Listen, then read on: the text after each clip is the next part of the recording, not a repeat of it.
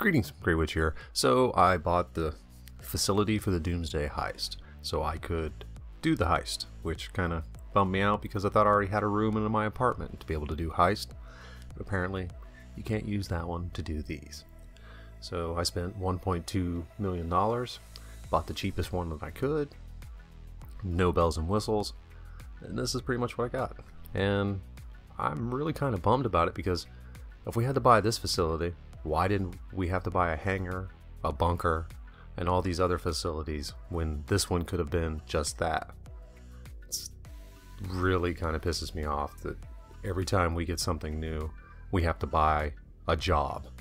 And I just miss the old days when we got DLCs where we just got stuff and had fun, played the game. Now we have to have a full-time job to play the game so you can buy stuff in the game. It's like a cocaine habit. It's crazy. But anyway, I digress. The heists are decent. They're broke up. You got 3 preps that have to be done in public lobbies. They're pretty easy. You can do them solo. Actually, I did all 3 of mine solo. Then there's 3 mission type setups that you actually get paid for. Not very much, depending on how you set it up, whether easy or difficult, but those are actually kind of cool too. But the heist is kind of weak, especially the first one. We'll get into that in a little bit. So your first setup mission, your prep, don't get paid for it. It's in a public lobby, so you have to deal with everybody else around you. You have to steal an ambulance. It's pretty simple. It's actually extremely easy. Basically, you just drive to the spot in the map where the ambulance is. There's like 2 cops. Steal the ambulance and then drive it all the way back to your facility. Because I've got the cheap one, it is all the way on the other side of the map. So it's a long drive across a public lobby. Got people chasing you. Good luck. That's all I can say. Because I got 2 of these destroyed before I finally got one of them back to my facility because of people in jets. So when you do finally get one back, it's pretty simple. You take it in. This is for the first part of your paid missions that you're going to need. Which is kind of weird. I don't understand. You have to get the stuff for your prep mission. It's weird. But anyway, second prep mission, you have to drive or fly out to a house out in the middle of the city, kill a bunch of guards, steal a key, and then you have to steal 4 DeLoreans. Well, they're not DeLoreans in the game, but everyone knows they're DeLoreans. And once you go inside this garage, be careful because there's more people inside the building that have guns. The only time in the game this has ever happened is right now. So as soon as you go inside the garage, you have to be careful because there's people shooting at you. And you have to be careful because in that back left corner, there's a tank that'll explode. So if you shoot that, it'll blow up the car. Boom. 1 car is destroyed. So now that you've collected the car, now you have to take it to the LS Customs. Any one of them apparently, it doesn't matter which one. Repaint it before you can deliver it to your facility. So this is just some extra way for them to get a little bit more money out of you. At least the paint's free, but the repairs you have to pay for. So after you get your repaint done, then you can drive it all the way out to your facility and deliver it. I actually tried to use the cargo bob a couple times to pick them up and deliver them out there. It's much faster just driving them. So just drive it, it's much easier. And use the railroad tracks if you need to, because there's a couple places where you can use the railroad tracks where nobody can get you. Perfect way to get from point A to point B. But then you just deliver 4 of those to your facility and you have that prep done, which you didn't get paid for. And that took about 20 minutes, easily, 20-30 minutes just to deliver those cars. Now your final public lobby prep, you have to go to Fort Zancudo and steal some data. This one is extremely easy. Just drive right on in. You've got a pass for 10 minutes, so nobody's going to shoot at you or anything like that. All you have to do is just come right over here, park or land right by the building. If you're using a helicopter, I suggest landing like right here. That way when you can come out, you can just jump right back in it. And then all you have to do is just run in this little door right over here. You don't even have to have a gun. Everybody's real cool. Go through the metal detector and come down here. Do not go in the stairs. Take the elevator right here. If you run up those stairs, about halfway through them, Lester's going to call you and make fun of you. I know this because I took the stairs the first time, so don't take the stairs. And then all you have to do is go to the top floor, which is pretty cool because I'd never been in here before. I never did the glitch to come inside here or any of that stuff. So this was pretty cool. All you have to do is go over to the little spot, press right on the D-pad, you pull out your phone, and start hacking data. Now once it gets started, you're going to get stars. Once that happens, everyone in the military base is coming for you. So, you have to wait for this to download, and then get all the way back out to your helicopter. You have to do some close quarters combat on the stairs. Take out these guys. Alright, so now you can go down. So now all you have to do is get down here, kill all these guys, get down, jump in your helicopter, and then fly to where the other helicopter is. Steal that, and then put it in your facility. And this part's pretty easy. If you take the elevator. If you take the stairs, you're going to hate it. There'll be quite a few guys when you come out here, so if you need them, make sure you get your snacks and armor on. Strongly recommend using those. And just keep clearing the path. There's not too many of them right here. But if you dilly-dally, take too much time, there's going to be a bunch more by the time you get out this door. So you come out, just jump in the helicopter, and you fly to wherever they got the Akula parked. Mine this time was over at the airport, so I'm just going to park back here on the back of this, land and kill these guys, and then steal that helicopter. Now I thought I was going to have to do a lot more sneaky stuff to try to get this, so I went up at first with the sniper, but there's just a couple of guys and they're just right around, so take him out real easy. I don't even know where that guy just inside the thing disappeared to. He jumped out and it was just like gone. Why don't you just use the machine gun and take these guys out real quick. Sort of quick. And then all you have to do is steal this helicopter. Now I do not like this helicopter. It does not fly good at all. But it does have a stealth feature, which is kind of cool. But the guns on it are kind of weird too. But the main part about this helicopter I don't like is the way it flies. I don't know, it seems real weird. When you fly this helicopter, you'll understand what I'm talking about. But then all you have to do is deliver this. And once this is delivered, you can start in your paid missions, where you're going to actually need more than just you to do these. Just land right kind of over it, hit right on the D-pad, and you're good. And that prep is complete. So when you start up your paid missions, you're going to need a couple people, and this is going to break into two teams. So team 1 has to go steal intel from thru Heist. Team 2 has to go into the city and go to the morgue and do some stuff there, steal some more intel. I didn't get to do that one, so I don't have any footage of that. Sorry about that. But the team I'm on right here, it's pretty simple. You just kill all these bad guys over here at thru Heights and steal this briefcase, take this Savage helicopter, and then go pick up the other guys. And that's pretty simple.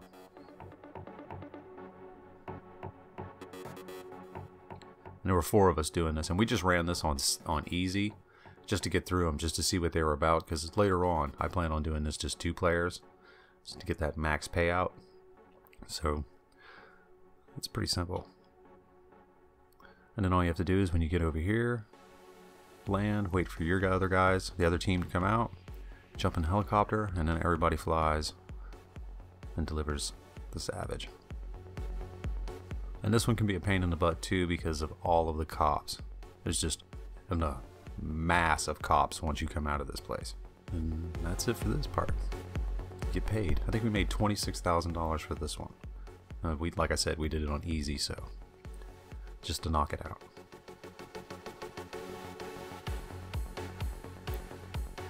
Now the second paid mission you have to use the DeLoreans. And these are actually pretty cool. I might end up buying one of these. I'm not quite sure yet, but I'll show you why I want to later in this video. They've got machine guns, they've got rockets. That part's okay, don't really care. But for this mission here, what you need to do is there's 4 targets, and everybody has to go after one. So pick your target, then you get up close to it, and what you're going to do is you got to hack it first. So you have to push right on the D-pad and get the phone app up, and then you can start hacking it, and it works pretty good. You just have to stay relatively back first, but as soon as he starts shooting, you really want to get on the right side. At first I thought I could hide over here on the left and get out of his sight, but he's got pinpoint accuracy and he can take you out, so you really want to stay over here on this right side to where he can't shoot you. Get the hack, and then he almost killed me right there, so I had to pull away and then go back after him so I could blow him up. And then after you get these 4 targets down, you'll have another 4 set of targets you have to go for. But these are going to be on the water. And to do that, you're going to have to go into hover mode. And this is why I want to buy this vehicle, because this is cool as hell. Now, it's hard to drive this vehicle when it's like this, because it's real slidey, super slidey. But it's really cool. You'll enjoy this part. It was a lot of fun. So all you have to do is just get zooping on out. Go right out on the water. Now you can chase down these boats, and this will be the calmest the water out here will ever be, is while you're in this mission, because I have been out on this water a bunch of times and it is never this flat. So enjoy it while you can. But then as you get up close to the boat, you're going to do the same thing as you did to the box truck. You're going to pull up your phone, do a hack, and it's a lot harder to stay closer with this one, but it's easier not to get shot, if that makes any sense. But as soon as you get close enough, you can pull up the thing, but you have to stay real close, because the second you don't get your drift out of distance, it'll stop the hack.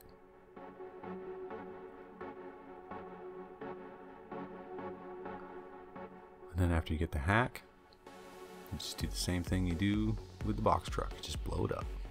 Now it's a target. And that's easy.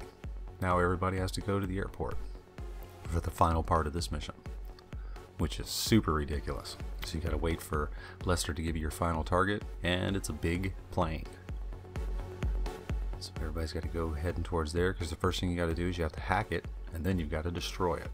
And you're going to be in the air during this thing, so it's going to be a whole bunch of fun. Man, that's a big plane. Alright, so what you want to do is you get over here, you want to press X to enter hover mode, and then you pull back on the stick and it puts you into flying mode. And now you're chasing the plane. You got to stay right next to it so you can get the hack done. And the more people who are close to it, the faster the hack goes. So you really want everybody to be right there instead of just flying around doing all kinds of crazy stuff. And you will have some buzzards that come after you, so somebody will have to go after those. But then, once Lester tells you you got the hack, you can destroy this plane. And that's pretty cool when you get to do that, because everybody just starts shooting rockets and going nuts. So the plane's destroyed. Now all you have to do is deliver these back to the drop-off area. And this mission's paid.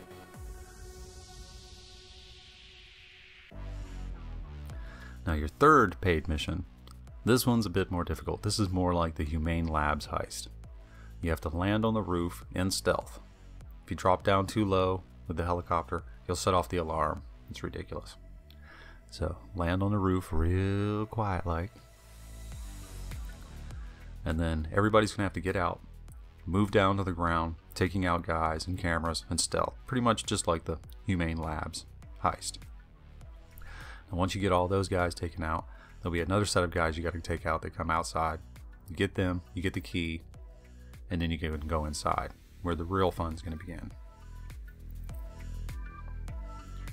Once you come downstairs, then you're going to have to start hacking the servers.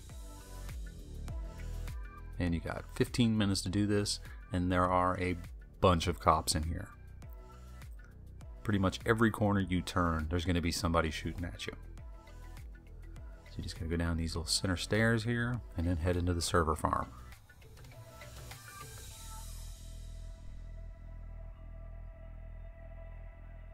And just find the server. It's good that if everybody in your group picks the same letters to use the whole time, so everybody's always going after the same targets. It's a big help. Then all you have to do is come down here where the guy is. There'll be a guard watching it. Take him out. And then go in here and do this weird hack. Now, I messed up a couple times the first couple times, but you just drag these lines from the left to the right and connect them. Hit triangle to test it to see if you got them right. Boom. It connects. I think I'm disconnecting the Pornhub servers. Look at that sticker on the front. That Pornhub? I think it is. Somebody's going to be upset. And then all you have to do is just run back out now. Now when you get to the top, you're going to have to fight through an army of cops to get back into your helicopter. So be prepared for that, because it's going to be another great fight.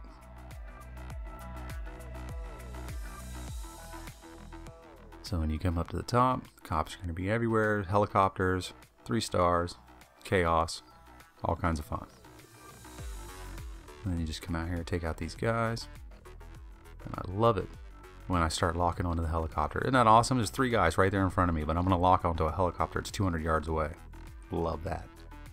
But anyway, to get through those guys, you get all the way up onto the roof, jump back in the helicopter.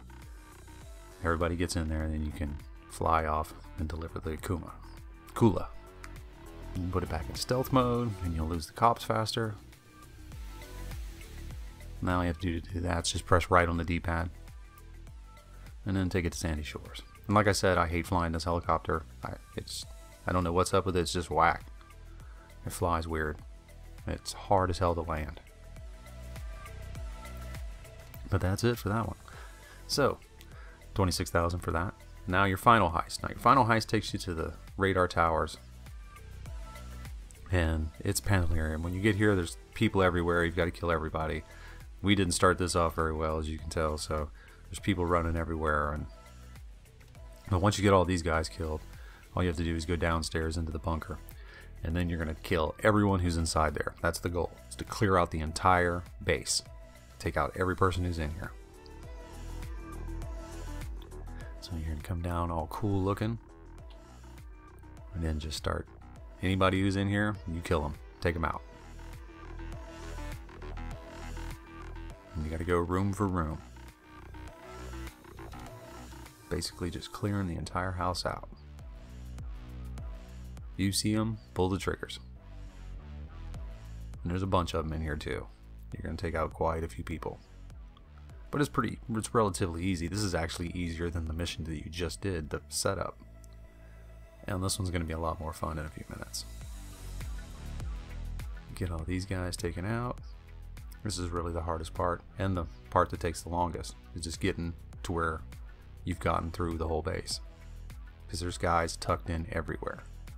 And I recommend using the shotgun for a lot of this, especially when you start getting close quarters. Because there's too many people, too close, and your friends will get in front of you and they'll block your shots and stuff like that. So everybody should be using shotguns or close quarters type machines.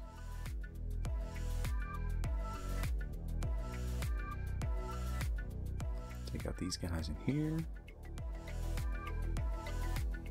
Now, a few of these guys have really good armor, and you'll see a perfect example of this in a second. And this armor is ridiculous strong. There's a bunch of them down here. So you're going to have to pull out something just a little bit stronger, take out these guys down in this area. But basically all you have to do is just go in this room, take out all these guys. If you got somebody with a minigun who's pretty good with it, they can make pretty short work of it pretty fast.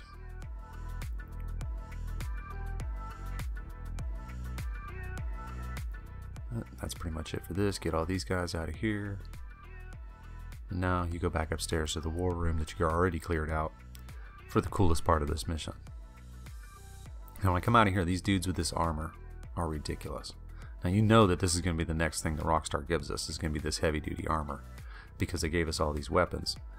Because they gave us all these more powerful weapons, they're going to give us more powerful armor.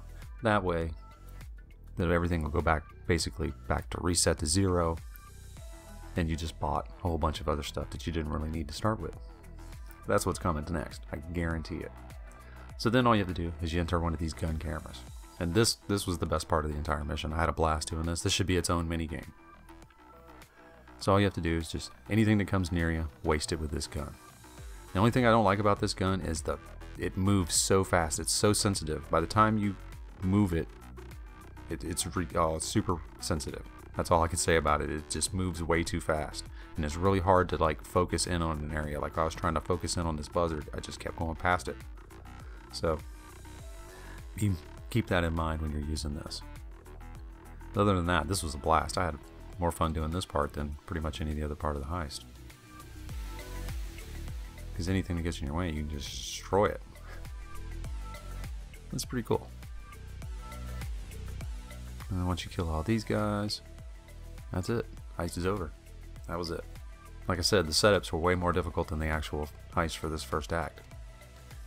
So then when they come out of here, then a whole big huge story mode thing comes on, and that's it. So for this heist here, we did it on easy just to knock it out.